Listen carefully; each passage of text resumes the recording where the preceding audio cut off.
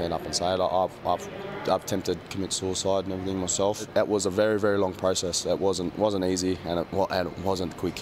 It was 4 years of good, harsh punishment inside, from the inside out. His internal struggles led to an ongoing outward battle with his weight.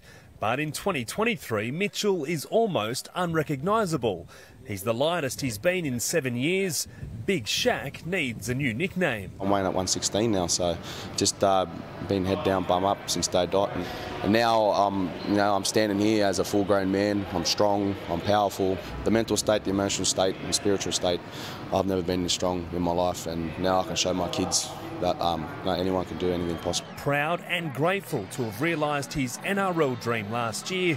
Now a second All-Stars appearance awaits. To get away from the game, to be a stronger person and come back, it just makes it a little bit more special. In Rotorua, Zach Bailey, 9 News. And if you or someone you know is struggling to cope, you can contact Lifeline on 13 11 14.